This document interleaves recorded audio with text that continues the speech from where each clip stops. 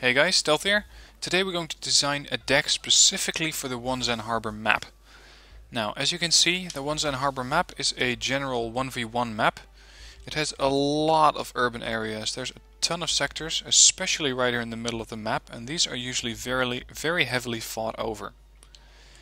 Now, there's also some forests here. Again, infantry fighting terrain, not exactly locations for a tank. Same in Delta, a lot more urban areas, a lot more in Charlie. And over here to the right in Alpha, this is finally where you have some open stretches of land. This is where you could use an ATGM carrier, you could use a tank, you could use something that has long range, such as a gunned tank destroyer.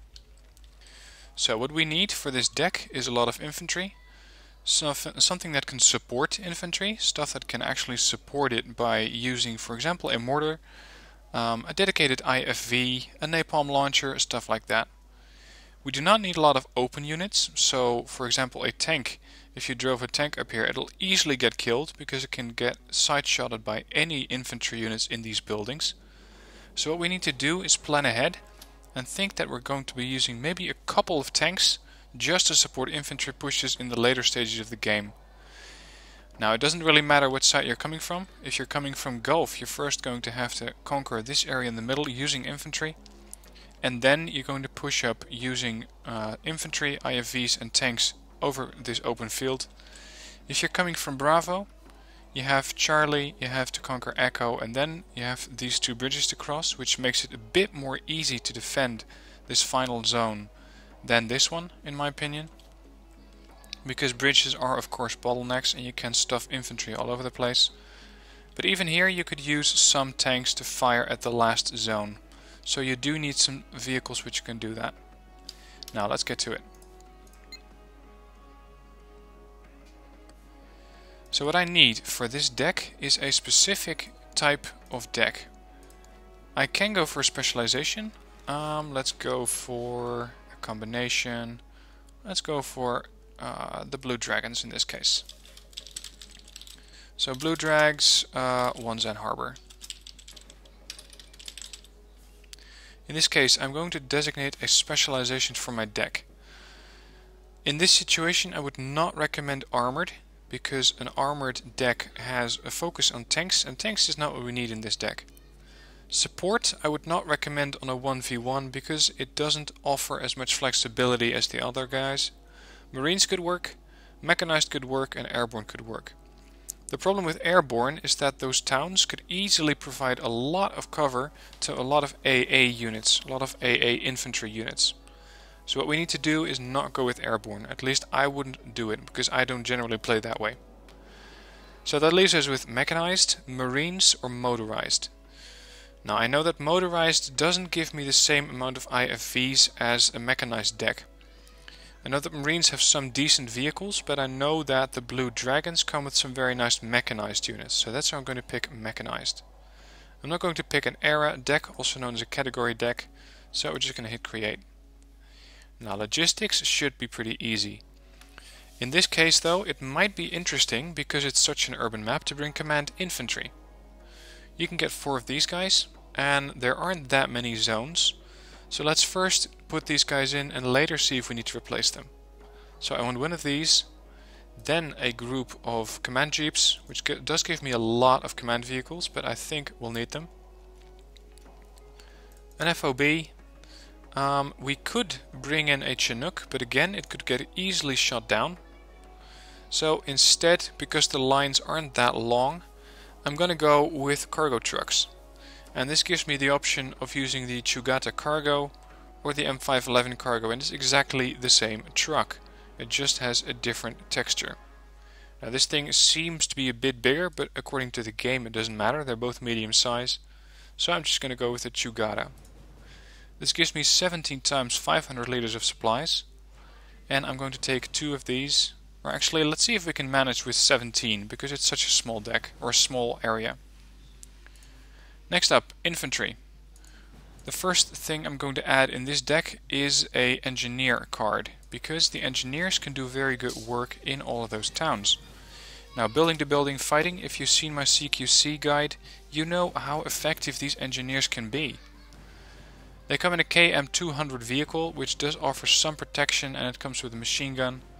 The alternative is the KM113A1, which is pretty much the same vehicle, it just has a little bit less armor. So I want to go with this one. And because I do like my engineers, and because they're going to take a lot of fire because they're constantly on the front line, I'm going to put these guys in at hardened. Next up, we need some infantry which can hold the line, so we're going to go with rifle infantry. If you really wanted to, you could go with reserve infantry, which opens up the Yebiguns, but I think that these guys are not going to perform very well in towns, even though you can bring 38 of these guys into the battle. They will just die very, very easily because these rifles are absolutely worthless. So we're not going to go with those. Disable the Yebiguns. That leaves us with the Sochongsus and yeah, I'm sorry Japan, I'm not going to pronounce that. Let's compare these two, see which is better. What I'm mostly looking for is a machine gun with a CQC tag, and unfortunately neither of those have that. So then I'm going to look at, okay, what else can they do well? Do they have any special kind of transport maybe? Because the main weaponry they carry is pretty much the same, except that the Carl Gustav is a bit of a better anti-tank weapon than the M72A4. Otherwise, the assault rifle they're using, the K2 or the HOA 89 are the same specs. And this machine gun, this one has a bit more range, although you're never going to need a kilometer in a town, not in door-to-door fighting. These have a bit better accuracy. Rate of fire is 1 round a minute different. Suppression is the same, so it doesn't really matter. A mix of these two would be ideal, because then you'd have these guys, the Sochongsus, coming in some of these great IFVs, and you'd have the Japanese infantry with their Carl Gustav to take out anything else. So what I'm going to do is have a look at the different IFVs. We have the KAFV 40/50. This comes with a Browning 50 cal, so a machine gun, and a K4 grenade launcher, which is very nice in a town. The other option is the KAV 25. It's the same vehicle, but the gun is now an autocannon, which means that it can also take out vehicles. This would be a very nice addition, because it's something that my infantry can do, but these things can do just a bit faster at a longer range against other IFVs, and they can even take out helicopters. So in this case, because it's such an urban deck, I'm going to go with these guys, and I want them at a veteran, because they're going to be seeing a lot of fire. Now, first up, I'm going to visit all of the other categories so that I have a well-rounded deck, and then I'm going to fill in whatever slots remain. So let's have a look at the anti-aircraft infantry. Over here you have Mistrals, Red Eyes, Stingers, PSAMs, which are, as far as I know, pretty much Stingers. And then you have Stingers again. Actually, I think that the PSAM is the upgraded version of the Stinger. Let's compare those. I don't use these guys very often. Yeah, these things have a bit more range, so that's the advantage over the Stinger. So what I want is a decent number of these, so I can spread them across a town, so that I can take down aircraft, both airplanes and helicopters, without having to worry about losing a couple of these units. Mistrals are very good, but they don't have a very high availability, only 7. I don't like Red Eyes because they're generally very, very inaccurate, but you do get a high number of them. Stingers seem to be sitting somewhere in between, with hardened 10 or 7 veterans. PSAMs is a lower availability, and Stingers is again 10. Now these guys come with the Nanasan Shiki transport, and these with the KM200, which is something that performs exactly the same role. In this situation I'm gonna go with the Japanese. I want 10 of those Stingers ready. Next up, ATGMs, anti-tank weapons. You won't need a lot of these. If you do need them, you're going to use them on the outskirts of the Wonsar Harbour map, where the buildings have an outlook onto the field. Otherwise these things are not very useful. Use these things there if you use them in towns, they're not going to be that effective because they're excelling at taking things out at range, not at very short range. Again, I do like a decent number, but I won't need that many of them, so I'm just going to go with 7 veterans. So there we have engineers, line infantry, anti-air infantry, and anti-tank infantry. Now what else can we bring in? We can bring in fire support units. And these would do very, very nicely in a town because they come with recoilless rifles. They sit somewhere between infantry, so standard line infantry with an 875 meter range, and the Chumats, which come with a 2450 meter range. So these guys are right in the middle. Now I can use either the M67RR on the South Korean forces or those on the Japanese forces. Specs are exactly the same. So again, we're going to have a look at the different transport. This thing comes with a very decent transport, which is basically a Bradley. It just is a bit different. They do have a very nice gun on them with 3 AP power, so they can take out vehicles such as IFVs or APCs, which are transporting enemy infantry. And at very, very close range they can even take out a tank with that gun. At longer range they can take out a tank with their Ju-Mat launcher, or their Ju-Mat missile, which has 17 AP power and 45% accuracy. So I expect one of these things to hit. Now because I can mix these guys in very nicely with my line infantry, I want a good number of them, because that will also give me a good number of those vehicles. It will make them a bit expensive, 45 per unit, but I think it's worth it because those vehicles can probably get more killing done than they're worth. So that is going to put me at an advantage. And for that reason I want 14 of these. Now we need something that can really kick down the door and kick someone out of a town. And for that I can use either the Japanese Kutais, or I can use the South Korean UDT/SEALs. Let's compare these two, see what they can offer me. Let's compare them to the Kutai 90, which is a bit of a more fair comparison. These guys both have the Carl Gustav M2, both 8 rounds. They both have a CQC machine gun. Now let's compare these two. When doing CQC I'm looking for high accuracy and high rate of fire, because that means that a lot of bullets are going to land on target.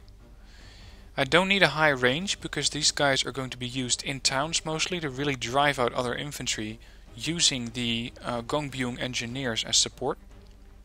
So these guys will stun them with their napalm launchers, and then the Kutai 90s or the UDT/SEALs could come in and kick them out of the zone. In this situation I think that the Kutai 90 is a bit better, because it has more accuracy, it has more rate of fire, and you can miss this range, it doesn't matter. The HE power is the same, the suppression though is a bit lower, so keep that in mind. You're going to take a little more time to get those guys suppressed, and that's because these things fire 5.56mm rounds, and these fire 7.62mm rounds, so these rounds are a bit bigger. Now the assault rifle is pretty much the same. 60% accuracy, 30% stabilizer, 1 HE power, 40 suppression, same rate of fire, so this doesn't matter. In this case, out of personal preference, I'm going to go with the Kutai 90s. You can have 7 of these, so do use them sparingly, because if you lose them, they're gone. And you can lose 1 unit of these, it won't hurt you. If you lose 1 or 2 units of these, it will hurt you, because that's a third of your capacity of these Kutais. Again, we're going to fill up these slots later. I first want to round up my deck. So, supports. If I'm doing a lot of town fighting, I'll need something that can support my infantry. And what better to support infantry than a mortar? Now you have a bit of different options as far as the mortar is concerned. You have of course the Japanese units or the South Koreans. I do like something that has a bit of a dispersion, so 3 kilometer dispersion is okay. I do need something with high HE power, because infantry that's entrenched in buildings does need quite a bit of HE power to get dislodged. So 3 HE power is a bit on the low end for me. Now you have the 107 MSP, which has 4 HE power, And this is more like what I'm looking for. Let's compare this one to the KM106. And I think this is exactly the same vehicle, just that this is the Japanese version, this is the South Korean version. An alternative would be the KM242. And these things, let's see what the difference is between those. Rate of fire is the same, suppression is the same, HE power the same dispersion, same suppression, same amount of rounds. So the difference is the platform. What kind of vehicle is used to transport this mortar? And here you can see that this thing has 2 frontal armor where this thing has 1. And you get that for 5 points. Now, it's a small map, Wonsan Harbour. I will not be using mortars at a 6 kilometer range, probably. Or, sorry, no, I will be using them at that range because that way my artillery can stay safe. And that means I won't need this frontal armor. So instead I'm going to go with these units, and they want a bit of fire support. They don't have to be hardened because they're not going to need that accuracy. So I want to have 7 of these. Now if you wanted to, you could go with MLRS. These things are multi-launch rocket systems, and these multi-launch rocket systems will stun a lot of infantry because they have a lot more HE power. Mortars have 4, these things have 7.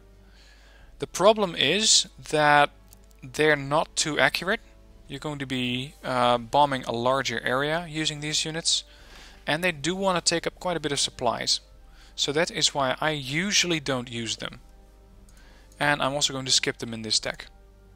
What I do want to have is a howitzer, and this is going to be my long range artillery support. So if I'm looking at something like an artillery unit on the other side of the map, if I'm seeing some AA gun that's sitting still, or I just want to snipe that command vehicle, I need something that can perform that task.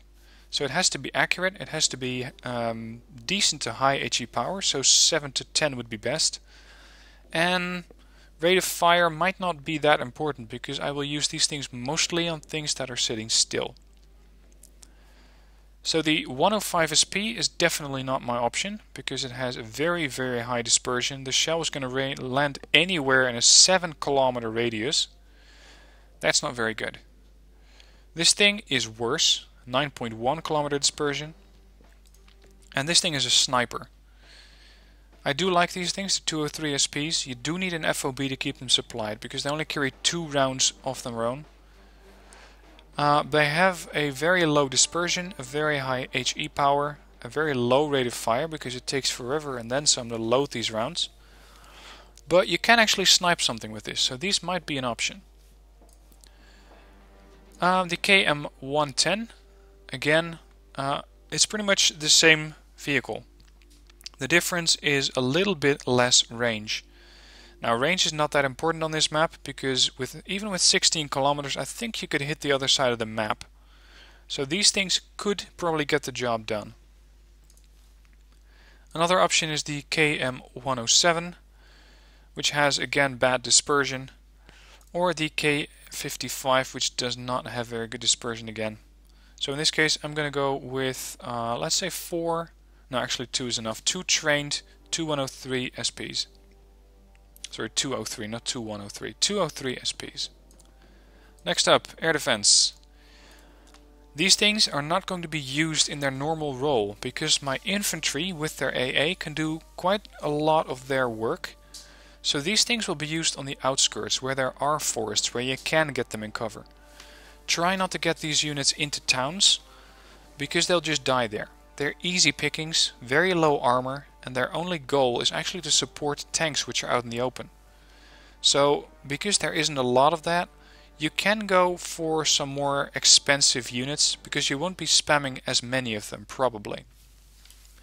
So that means I can go for, say, the K263, I can go for the K30 BHO, or I can go for the gun tank. Now, I do like the gun tank or the BHO, so let's see what the difference is. This thing has a different weapon on it. This thing has the twin KCB and this thing has the twin KDA. I don't know what the difference is yet, so let's have a look at that. They're both radar guided. They're both area of effect, so they're going to splash a little bit. The range is the same. The accuracy is the same, except for the stabilized accuracy. Now that's interesting, because a stabilizer is always more interesting than a non-stabilized vehicle. So this thing can fire on the move, and that's especially handy when it's pushing, whereas this thing cannot do that. So in this situation I'm tempted to take the gun tank. The only thing I need to look out for is the availability. See if there's a difference there. This thing has 7 and 5, and this thing also has 7 and 5. In this situation I'm going to go with the gun tank simply because it has a better stabilizer, and I think 5 of these should be enough. Finally, we need some long-range AA to defend ourselves against airplanes. So in this case we got the options of the Kiryu Hawk, or the PIP 2 or the standard IHawk. Now the more range the better on these platforms. So let's see. The PIP 2 has a 4.2 kilometer range. So does this thing. The difference between these is 5% accuracy, which is nothing. It's not important. This platform is a bit more speedy off-road, 10 kilometers, but in this map there are so many roads that I probably won't be using them off-road anyway. So this doesn't really factor in my decision which unit to take. What does factor in is the availability, 7 and 5 or 5 and 4. Now I'm going to go with these things because they have more availability, so I can spread them out in groups of 2 across the map and have a very, very good anti-airplane defense. Next up, tanks. Like I said before, we won't use a lot of these, but when we will use them, I want them to be hitting hard. So I want a lot of armor and I want a good gun on them. The K1 is your go-to tank for the South Koreans. I do love these tanks because they're a very, very good tank for only 85 points. 17 frontal armor makes them very survivable. 60% accuracy with a 15 AP power gun. Now this should have been a bit higher in my opinion. That would have made it an even better tank. But this thing is alright. So what we can do with this is engage other vehicles, engage other tanks, and using that we can kill them and push up towards the enemy base. So I want this thing just to be the mainstay of my tank force. I'm going to go with 8 hardens. I also very much like the Nana Yon Shiki G, which is a Japanese prototype tank. This thing comes with a grenade launcher. I don't have a grenade launcher unit in my deck yet, so these things would be very, very handy to suppress blocks of urban areas to make sure that my infantry can take that block, or that this tank can just suppress the infantry so that it doesn't fire on other units. 60 point vehicles, 8 armor, 15 AP power gun, decent range, decent accuracy, or actually very good accuracy. I highly recommend these tanks because they're just very good all-round infantry killers. They're not so very good against tanks, so try to keep them in their main element and try to keep them where they perform best. Let's go with 10 of these. By the way, if you are a World of Tanks player, the Nana Yon Shiki A is in World of Tanks the STB-1. This is exactly the same vehicle. Now let's see, we can bring in some more tanks, but I doubt we'll be needing them. Because normally, if you can push up with a lot of IFVs, with a lot of infantry, and with some vehicles to support, you will barely need any tanks. So I'm not going to add any more in at this stage. Next up is recon, and this is going to be important because it's going to be our eyes and ears in the battlefield. And with all the side roads we have, we do need some wheeled vehicles. And for the rest we're going to use infantry, because infantry can hide in blocks of towns. They can be hidden in on the edge of forests, and they can be used as scouts. So, what kind of infantry to use? You have the Rangers or the Suzeikde. The difference between these is that the Rangers come in or the KFV, the KV-107 or the Chugara. There's no different, or there are no other options. These guys have a bit more options. They can be brought in a truck, in APCs, or in helicopters, such as the UH-60, which is the Black Hawk. Now that's very nice because this is a very speedy helicopter. Sorry, it goes 300 kph. And I do want to be able to transport my recon very, very quickly, because these guys can also do some behind the lines operations if I combine them with my other infantry, such as the Kutai 90s. So in this case I do want to have at least one card of these, and 7 should do. I could also bring in some rangers. These guys are also very good. Very good stealth, very small of course because they're infantry, and very good optics. But I think that 7 infantry units will do for now. Vehicles. You don't have that many options, especially since we picked the mechanized specialization. You got the Hachi Nana Shiki, which is an IFV or a recon unit which comes with an autocannon. We have the KM900, which is just a standard, pretty cheap recon unit. Just comes with a Browning. Don't use it against anything other than infantry because it'll easily die. You got the Fiat 6616, which comes with an autocannon and a grenade launcher. So again, a grenade launcher, that's a very nice addition for this vehicle. Or we could take the KAV-90s. Now, in this case I would like to use a combination of the KAV-90 because it has a very good gun. This thing has 13 AP power for a 35 point platform, which comes with good optics and 2 frontal armor. If I have the option of taking these, I will generally 9 times out of 10 take them because they're just that good. I also want to have the Fiats in there because they come with a grenade launcher, and I want a bit more availability there, so I'm going with 7. Finally, we're going to need a recon helicopter, and we can pick from the OH-6 or the OH-6D. The difference between these is that the OH-6D is armed. It comes with fin-folding aerial rockets. Not very useful because they barely have any accuracy, they don't do any HE power, just 2. The only thing you could kill with this is a command vehicle.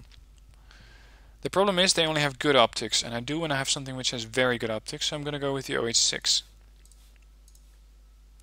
Next up, vehicles. Vehicles are something that has to be supporting infantry in the town or do something useful outside the town. That's the only reason I'm going to go with vehicles. So the first pick is going to be the KM132 because this is a napalm transport. And by napalm transport I mean that it brings napalm to the front line. This thing can easily eradicate entire blocks of infantry or entire town blocks using its napalm launcher. So for that I'm going to use 14 of these. They don't have any armor, so you will lose a couple of them, but they can probably, before they die, do more than 20 points, which is their price. Now, in open areas or along roads where you have a bit more line of sight, you could use an ATGM platform. Let's specialize to those, a tank destroyer. We have the TOW-2, which is a very good, very high AP power anti-tank platform. You got the ITO, decent accuracy, lower AP power. The M36, which is a special vehicle because it's a very, very old gun tank destroyer. And then you have the Chumats, which is the Japanese anti-tank weapon. Now in this case I'm going to go with the ITO because it gives me a nice balance between an amount of missiles, 8, good range, good accuracy and a medium AP power. I don't need 25. 20 is generally enough. I don't think I'm going to need 14 of these, so I'm going to go with 10 veterans. Next up is a fire support unit, and this is something that you can use to support your infantry from a distance, so preferably from outside the town, because all of these have 0 or 1 armor, which means that they're very, very soft targets.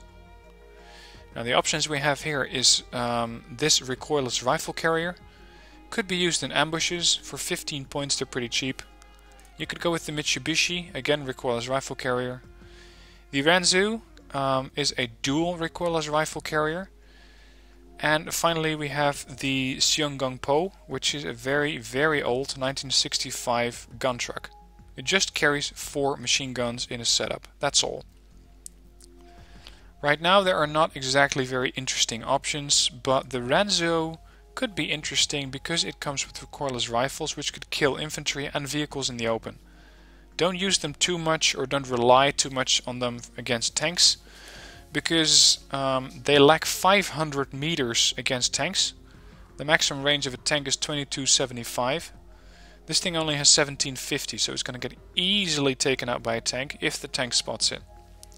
Also low autonomy, low amount of rounds, and that makes me finally decide not to take these units, because these things are something you're gonna have to babysit, and I don't like babysitting my units. I like to be able to send my units to the front line, have them do their job, have them kill some stuff, and not be needing a babysitter to keep them resupplied, keep them refueled, etc. This thing is something of a better alternative, because it comes with 20 rounds and a bit more autonomy. So I'm going to throw 19 of these in my deck. Next up, helicopters. Not that many options, but we won't need that many. What I do want to have is a dedicated anti-tank killer. So something that can kill tanks, and for that I am going to look for something that has high AP power. This thing has 20. This one has 15, so both of these are not exactly qualified to do the job I want them to do. This thing again has 20, and this thing has 20. This thing does not even have ATGMs. So what I'm going to have to do is pick one of these. This thing comes with 4 60% ATGMs. This thing comes with 8. Now again, you pay almost double for it, but you get twice as many ATGMs, and you get a Vulcan, and you get Hydras. So that makes me go for the AH-1S. And I want to have 2 cards of these. By the way, these choppers are exactly the same. It's just that this is the South Korean one and this is the Japanese one. Otherwise they're exactly the same helicopter.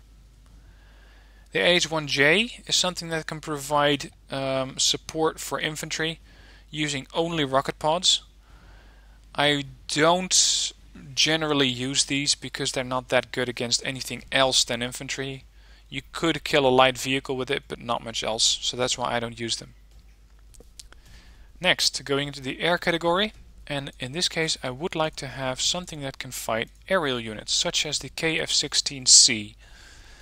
These are very good air superiority fighters, low turn radius, exceptional air detection, good speed, and 6 AMRAAM fire and forget missiles.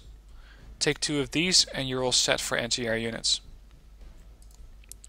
Next up we got anti-tanks, something that can snipe a tank for me.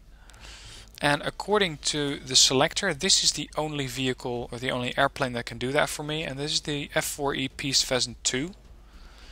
It comes with 4 Mavericks, fire and forget, 26 AP power, so this can snipe high point tanks. So I do want to have 2 of those. Next up, I want to have something that can bomb stuff, and these have to be either smaller bombs, such as 227 kilogram bombs against infantry, or F-86F with napalm. So both this one and the Pheasant are very interesting, because the Pheasant can go after vehicles using its bombs, where the Kyoko cannot exactly do that because napalm doesn't have any HE power. It's just gonna hope that it burns up a vehicle. But if you're using stuff in towns, I would always recommend to have a napalm platform, a napalm bomber. So that makes me select the Kyoko.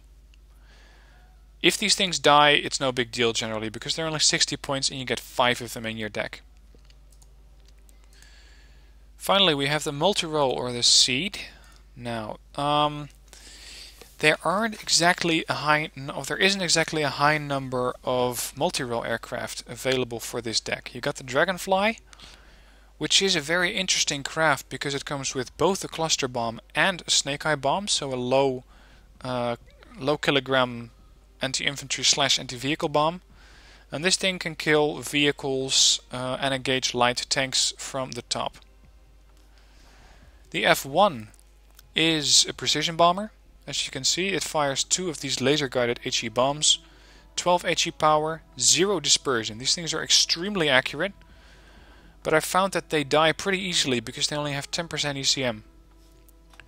Last up is the F4EG Kai, and this thing carries 8 bombs. It will drop those in a sort of a sort of carpet bomb-like pattern. So you're going to have a strip of bombs, and this is useful for destroying vehicles and destroying infantry, and they can also go after aircraft. So these are a general all-rounder, but they do cost 130 points. In this case I'm going to go with the F1s because they are better at sniping stuff than the others. And for a bit more survivability, actually this is not going to offer that much more survivability. I'm just going to go with 4 rookies. You could go with a seaplane if you wanted to, but I don't find it that useful on maps such as these. And apart from that, the only unit that the Blue Dragons get is the KF-16C Block 52D, which is an anti-air fighter / seaplane. It can do both, and it can do both very, very well. It carries the HARM anti-radiation missile, 5.2 kilometer range, but they're very expensive and you only get 1 per card, which in this situation is not worth it for me. Now let's also have a look at the naval tab. This is something I usually don't cover, but in this case, in the Wonsar Harbour, I do want to have a naval section, because of course you can use your naval section if you're using the naval version of the Wonsar Harbour map. Now the question is, what kind of naval units do you want to bring in?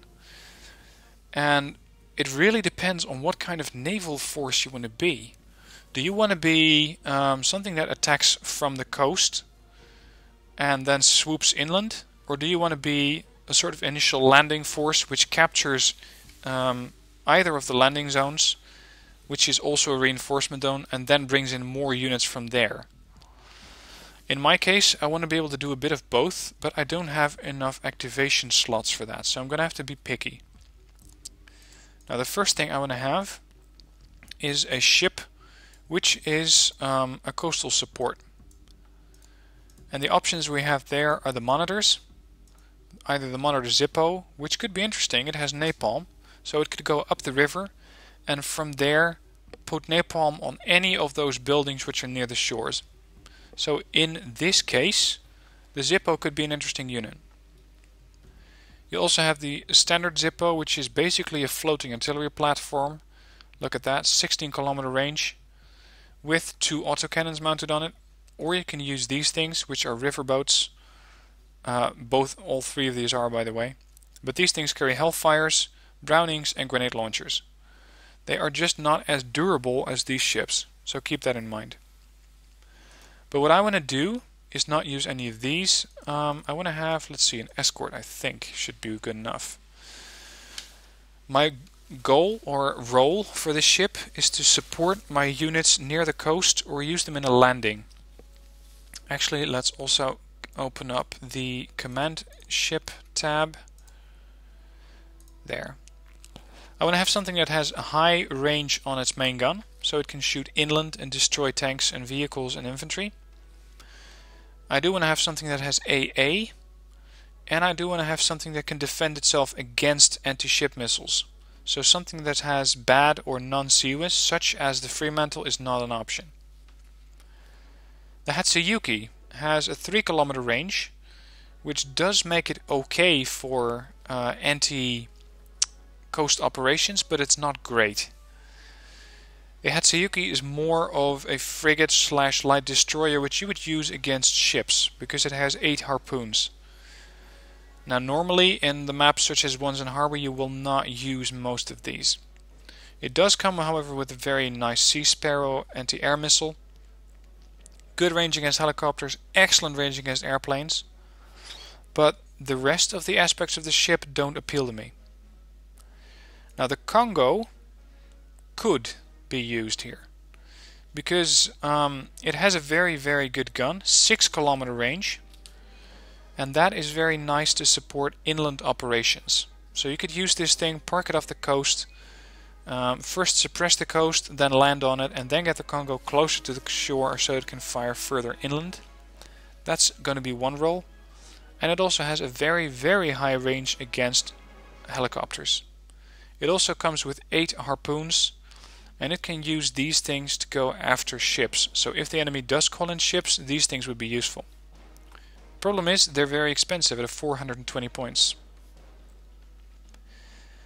The unit I am going to pick is the Lafayette, and I'm going to pick this one because it does everything that the Congo does, but it does it cheaper, provided it doesn't do it as well, but it does do its same job.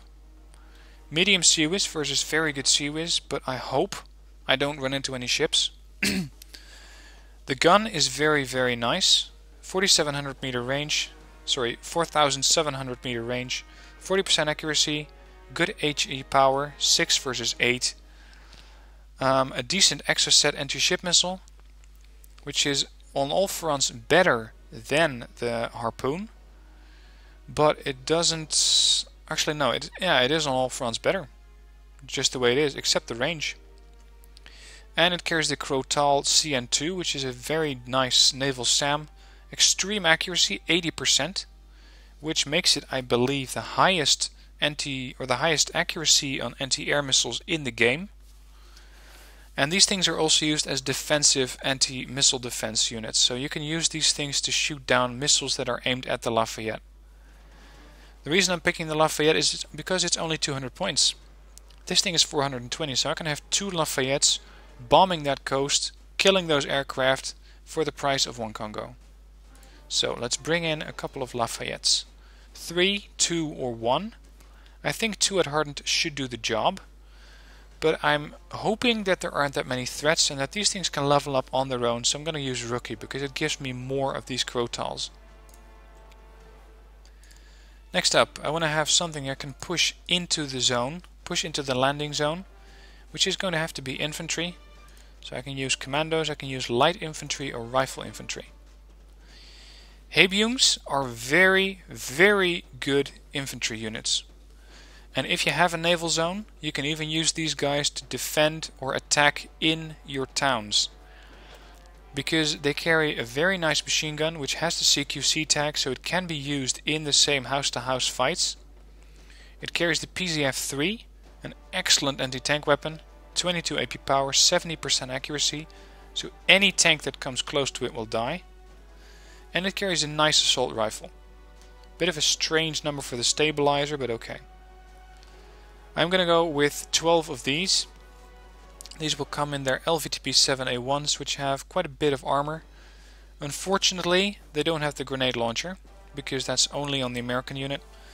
But still, these things can be used in a very effective role to provide fire support, to capture initial buildings, and from there on, make sure that there's a beachhead so that other units can land. Next up, I want to have some anti-air. Mostly infantry, because this is such an urban zone that any infantry or any AA might as well be infantry. And I'm again going to go with Stingers because they're pretty reliable.